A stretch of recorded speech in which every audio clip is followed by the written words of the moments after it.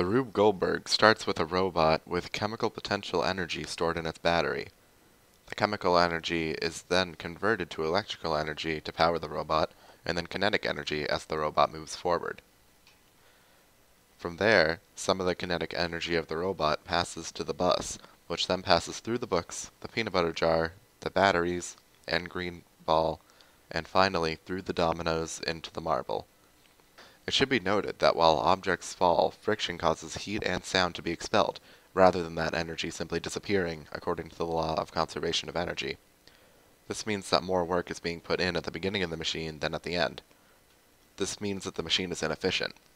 This Rube Goldberg does not contain any specific simple machines, but rather a collection of energy transformations.